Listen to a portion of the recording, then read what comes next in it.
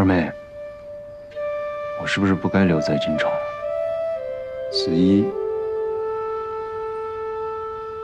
袁姑娘说，掌门人大会结束之后就会把孩子送回来。我们与其在这等着，不如去城外。毕竟我是朝廷的通缉犯，会给他们带来不少麻烦。我还不能走，我要参加掌门人大会。今天你见到的那个人，叫石万琛，被称作毒手神霄，曾经和我师父同门学艺。当年他用毒毫无节制，害死了很多人，被师祖逐出门墙。此后数十年，他和我师父多次争斗，师父开始还念及同门之意，一直手下留情。可是随着他持续作恶多端，师父决心带师祖清理门户，便对他用了无解之毒。本以为已经将他毒死，可没想到他却留了后手，最终用10几年的时间拔出毒素。今日我才知道他还活在世上，之前的种种不解也都豁然开朗。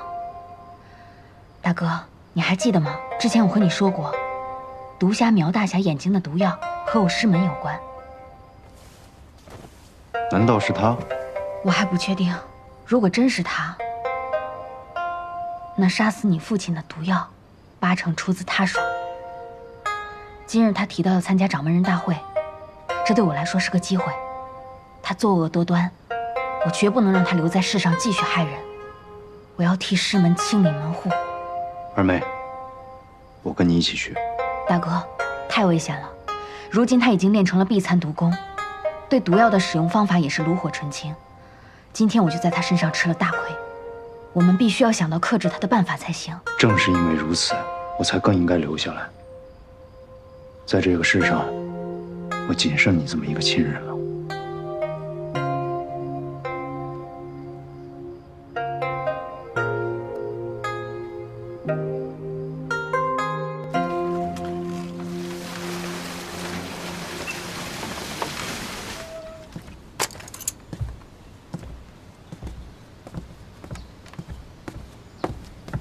苗大侠，你这是干什么？胡大侠的忌日马上就到了，我要去祭拜他。本想带着兰儿一起去，但他年纪尚幼。孙兄弟，你说，我女儿就拜托你了。我速去速回。苗大侠，一路小心呐！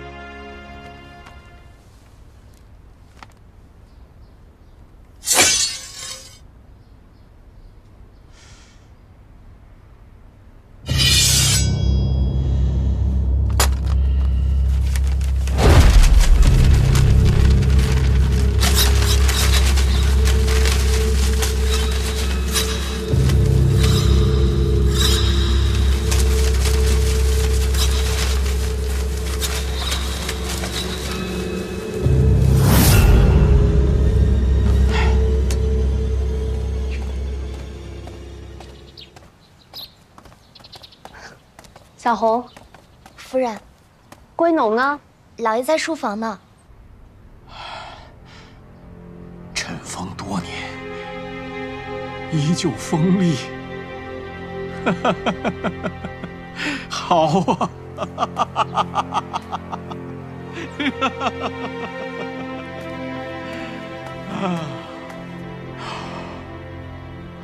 可是如此开心。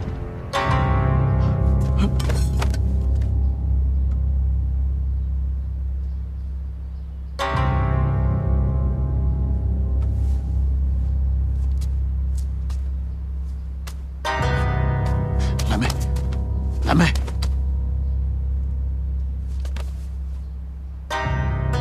给我！蓝妹，别，当心呐！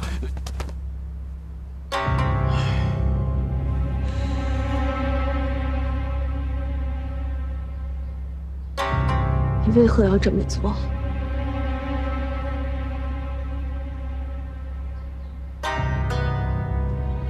你明明答应我要退出江湖，如今为何要掘人坟墓，夺刀争疤？蓝妹，你先别激动啊，你先听我解释。那个掌门人大会情况有变，原本给我的那个玉龙杯取消了，我得上台比武。你知道我这武功，要是没有冷月宝刀，我根本就没有胜算。我爹就因为这把刀而死，我不想你重蹈覆辙，你为何还要执迷于虚名啊？因为我是天龙门的掌门人。你不想想，这天龙门上上下下这么多名弟子，天天仰望着我，为他们撑起一片天，我有的选择吗？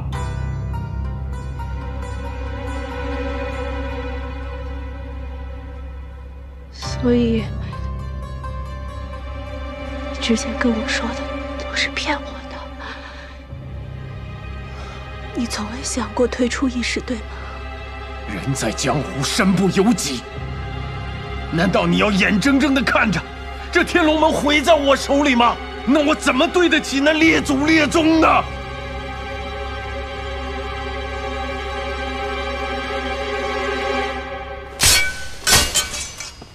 蓝妹，哎，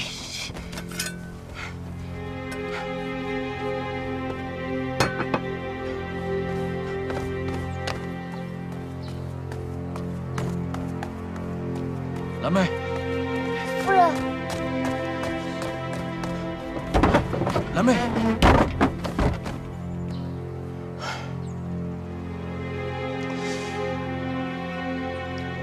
蓝妹，我错了，我刚才不应该对你发火的。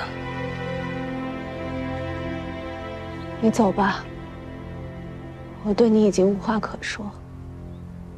你为了一盏玉龙杯，竟做出如此伤天害理之事。蓝妹，你先听我说几句话好吗？其实我做这些都是为了你。苗人凤他不会放过我们的，但是我没用，我的功夫远不如他。我唯有取得那冷月宝刀，我才能够更好的去保护你，才能够尽快把狼给接回来。我所做的这一切，虽然不磊落，但是都是为了我们日后的生活呀。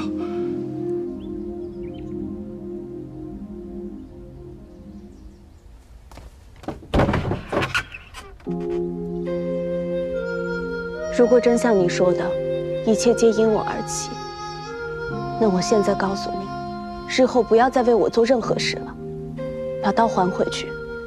那种不祥的东西我不要，我也不再执迷于孩子。我真的不想跟苗人凤再有一点瓜葛了。我既然选择了你，就会与你生死与共。你若死了，我绝不独活。归农，我真的只想和你安安生生的过日子。咱们放过别人，就是放过我们自己。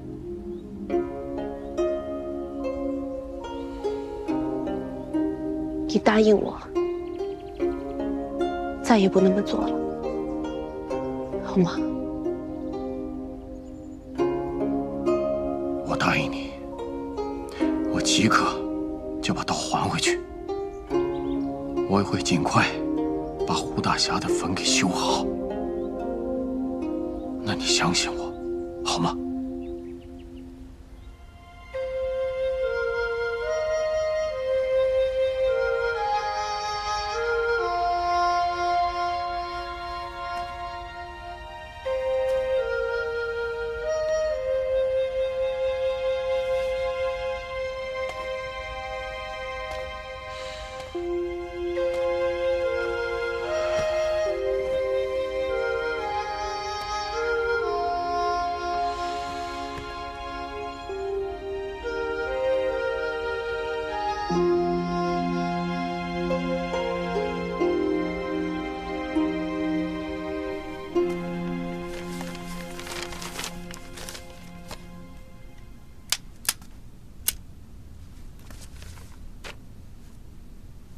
怎么样？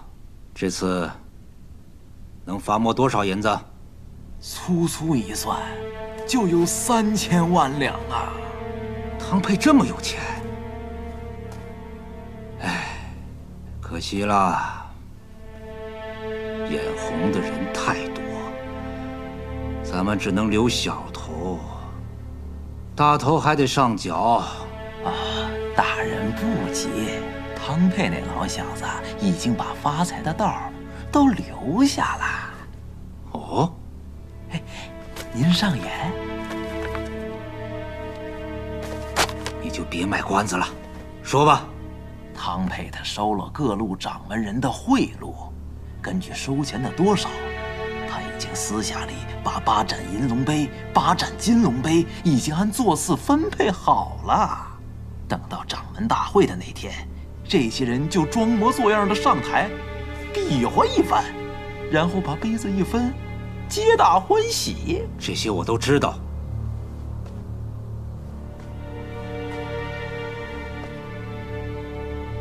他汤佩干的事，我也能干。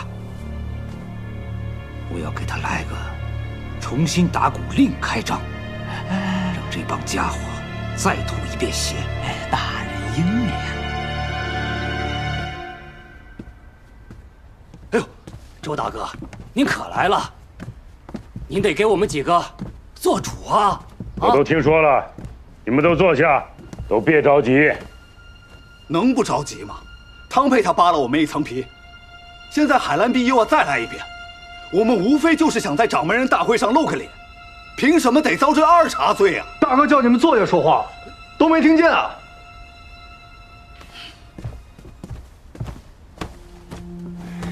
这做生意可没这规矩，这不是明抢吗？哎，我们的钱也不是大风刮来的，凭什么买一件东西他得花2样钱呢？周大哥，都是因为我们相信你，才给汤佩送银子的，知道吗？哎，怎么说话呢？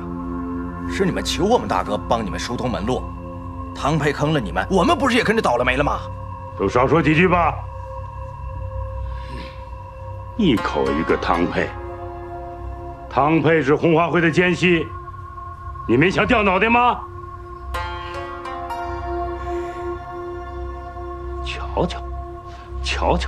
瞧瞧你那个没出息样，千金散去还复来，孝敬了海大人。你们手上拿到了杯子，将来广收门徒，称霸一方，还愁银子回不来吗？再说了，海兰碧已经学着汤佩的样子开设了赌场，他坐庄赢大头，你们不会也趁机捞一把？对呀，大哥，我们事先知道了谁先输谁后赢，那些参赌下注的赌徒们，岂不是成了给我们送银子的傻瓜了？就你聪明。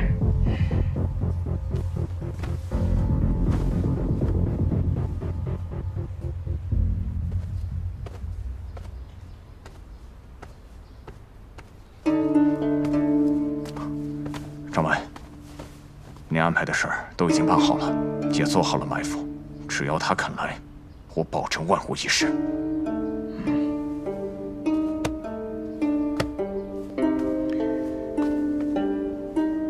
记住，别让夫人出后院，就让她专心的看戏。弟子明白。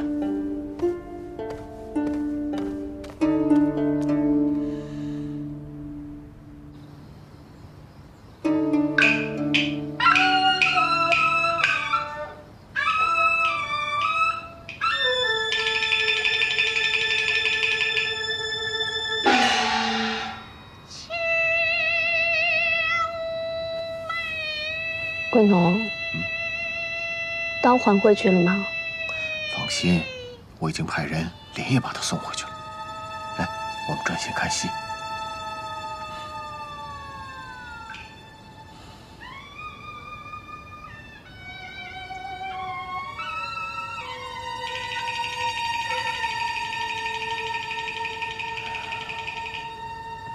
刘荣富来了。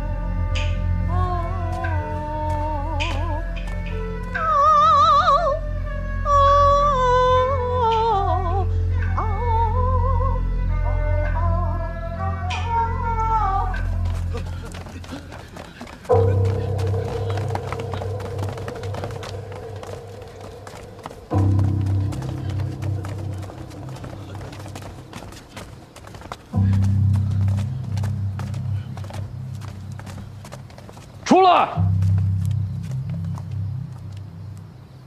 呀！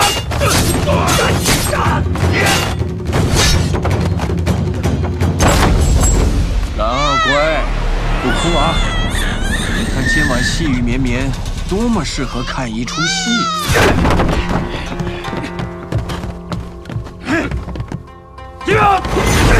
看一出父女重逢的好戏。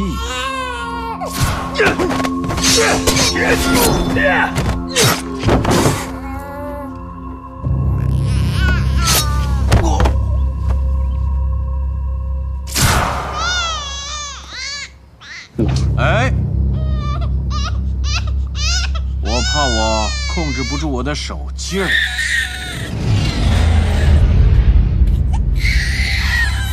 哎呀，苗大侠，苗大侠。 你可还记得，我跟你说过，你杀死了我的孩子。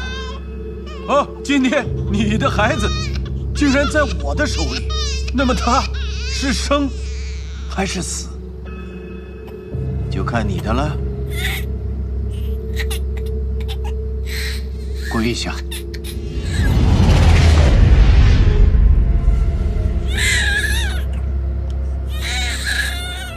哦，武林第一高手苗人凤，膝下有黄金不跪，好，那就别跪，不跪。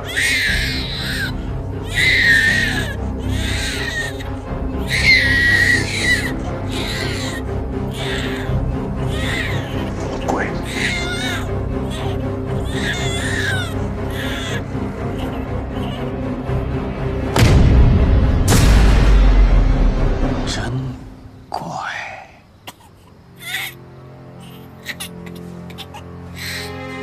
生气好杂，我必诛你们！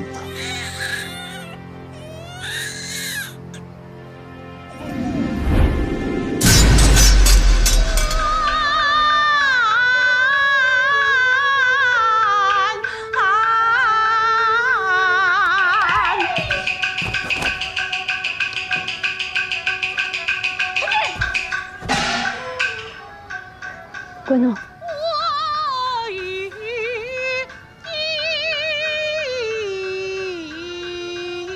老爷呢？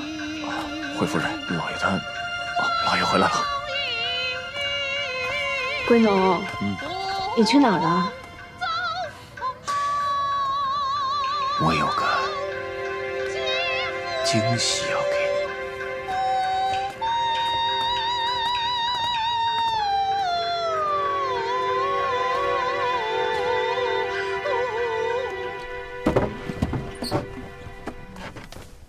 老爷、夫人，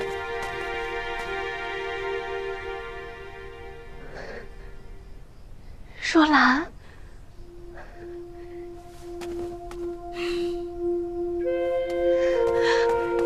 兰儿，归农，我跟你说过什么啊？答应你的事就一定会做到。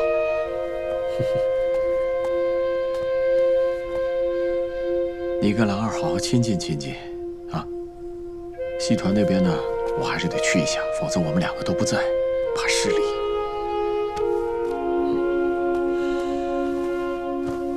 兰儿，有没有想娘啊？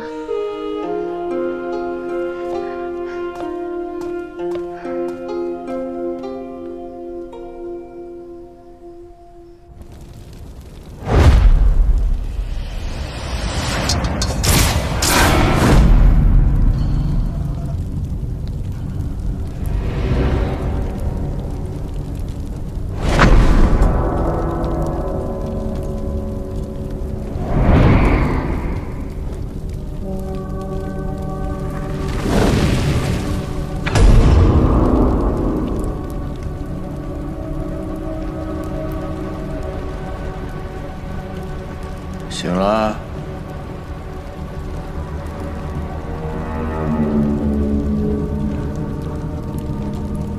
我最讨厌的就是你这个眼神。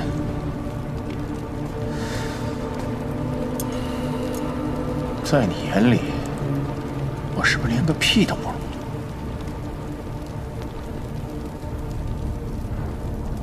无所谓。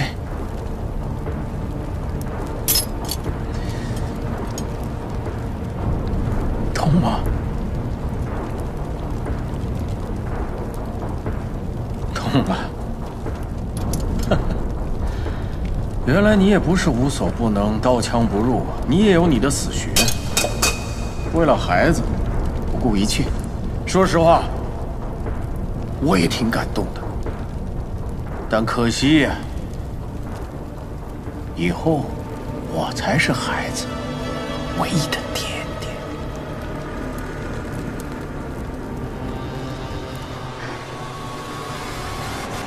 兰儿是怎么接回来的呀？没想到那个魂不讲理之人竟然转了性子，愿意把兰儿还给我。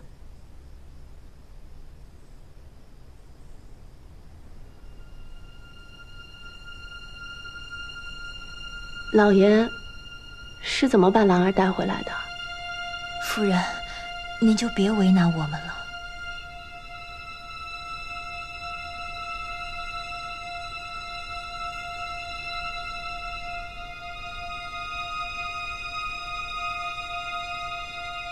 那你们先替我照顾好兰儿，我先去看戏。是。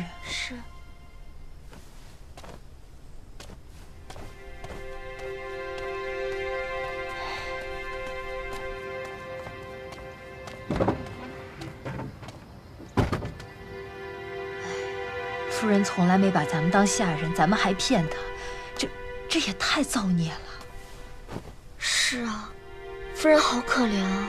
上一次老爷毒瞎了苗大侠的眼睛，这次又用宝刀和孩子引苗大侠上钩，夫人一直被蒙在鼓里。可是咱们当下人的能有什么办法？想帮也没法子呀。好在孩子被接回来了，解了夫人的思念之痛。哎呦，菩萨保佑，菩萨保佑！哎呦。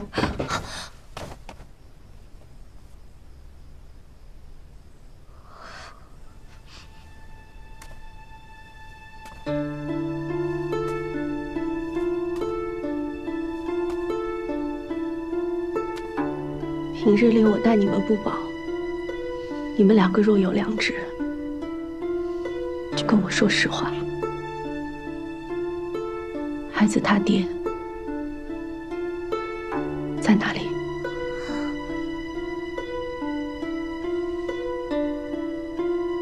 关在祠堂。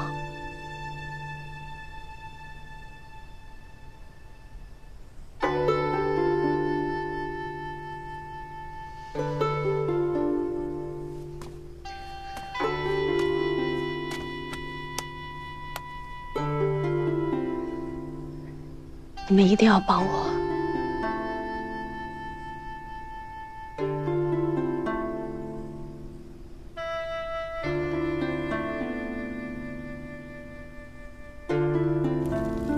好，不说他，不说他，就说我们兄弟俩。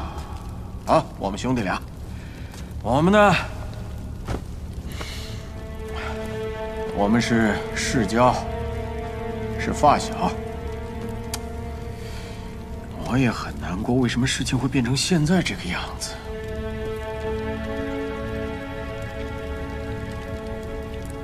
一辈子的兄弟，光宗耀祖，名扬天下，这不好吗？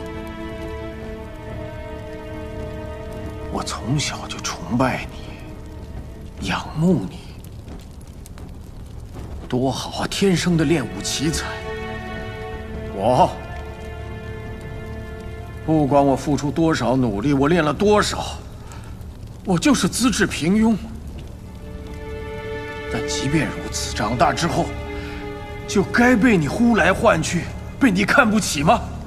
我不过是乐于跟你分享，我广收徒弟，你却笑我俗气。是不是所有武功没有你好的人都没有资格设立门派收弟子啊？还是在你眼里，唯独我不配？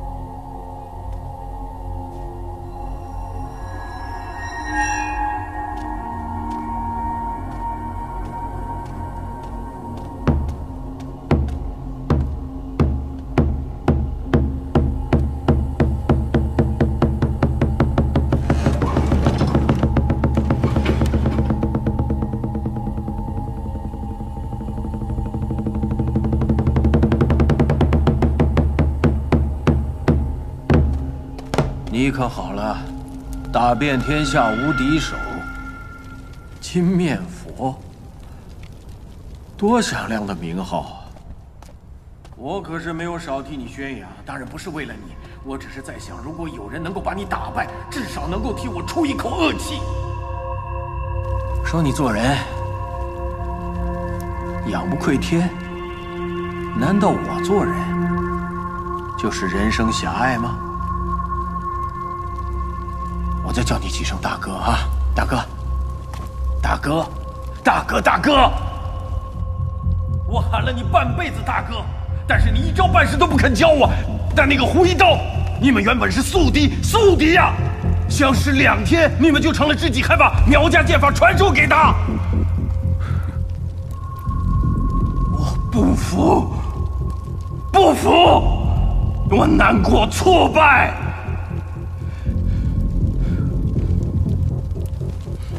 你不是一直在查明真相吗？那胡一刀的刀上的毒是谁干的？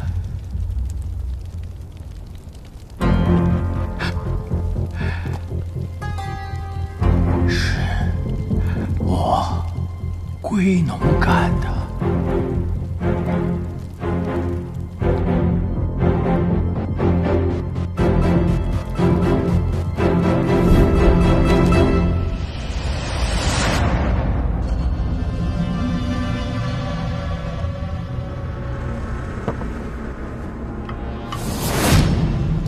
夫人，再帮我们拿壶酒。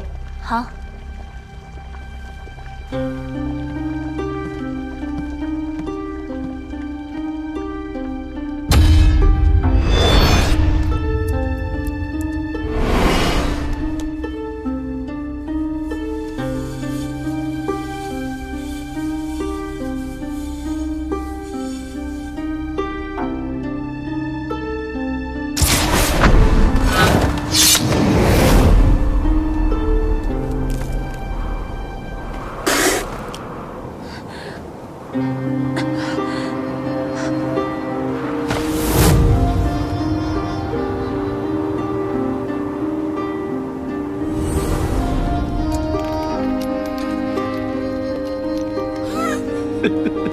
是归农我，是归农干的。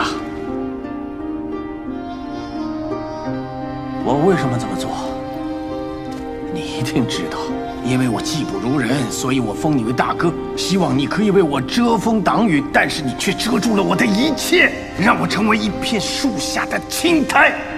只要你活着，我一辈子就只能躲在泥土里。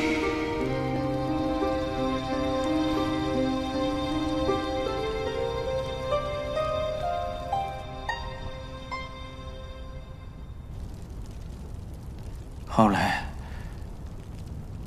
整件事怎么就阴错阳差了？怎么你们就互换了兵器？他就怎么就替你死了呢？我太失望，太失望了。不过后来我发觉，事情都是有两面的。看着你为了找寻真相，心力交瘁，生不如死，整天买醉也好。与其说我有事后的忐忑不安，更多的是觉得值得，对吧？要是你死了，你就解脱了，那就没意思了。但是看着你生不如死，我高兴。高兴啊！好，趁我现在兴致来了，我再跟你说另外一件事情啊。你眼睛也是我派人下的毒，是，又是我归农。为什么？因为我觉得老天真是瞎了眼，让你这种人也配有那种风情万种的女子一直陪伴在你左右吗？你暴殄天物，你不懂得珍惜。换作是我，要是老天给我这样一个女子，我一定百般呵护。于是我只能替天行道，替你照顾他们。因为你不配，我要彻彻底底的让你成为一个没有兄弟、没有妻子、没有孩子的孤家寡人，而我会永远把南兰留在我身边，因为他是我击败你的战利品。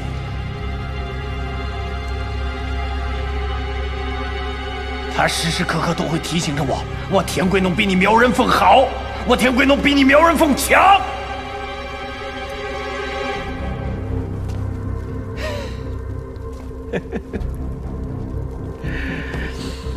很快，啊，我就会得到玉龙杯，我会风风光光的迎娶南兰，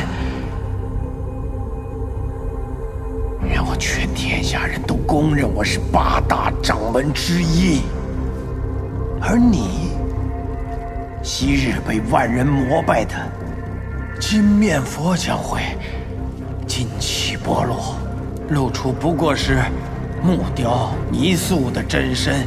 你这庙宇破败荒芜，成为天下人的笑柄。你有听到吗？我说，你会成为天下人的笑柄，天下人的笑柄。